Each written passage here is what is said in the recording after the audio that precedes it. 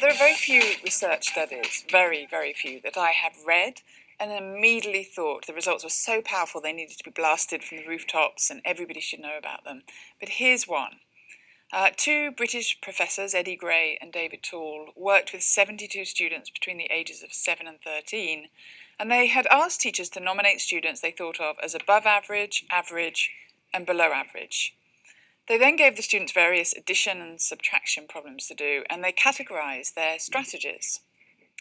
For example, they gave them problems such as 7 plus 18, which is the addition of a single-digit number to a teen-digit number, as you can see here. And what they found was that students used 4 different strategies when they worked on number problems. So the strategies were, some students counted all. So with 7 plus 18, they would say 1, 2, 3, 4, 5, 6, 7, 1, 2, 3, 4, 5, and count up to 18. And then to add them, they would count them all again, 1, 2, 3, 4, 5, 6, 7, 8, 9, 10, and go on like that. The slightly more sophisticated strategy of counting on is when students would add up to 7 or to 18 and then continue on. So if they'd added 18, they would then say 19, 20, 21.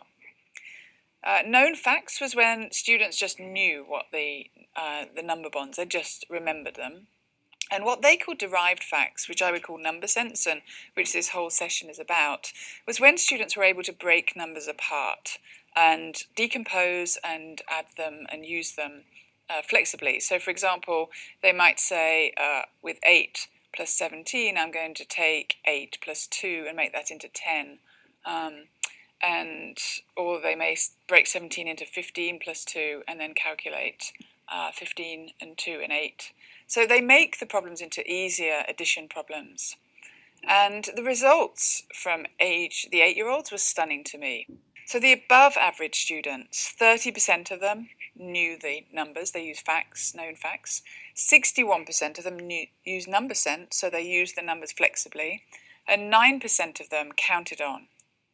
In the below average group, 6% of them used known facts, none of them used number sense.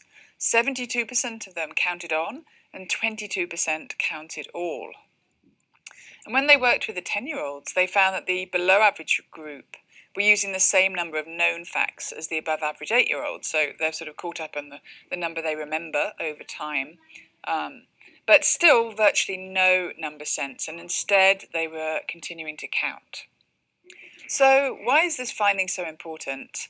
The researchers who did this study put it well. They concluded that the low achievers, so often thought of as slow learners, were actually not working more slowly, but they were learning a different form of mathematics.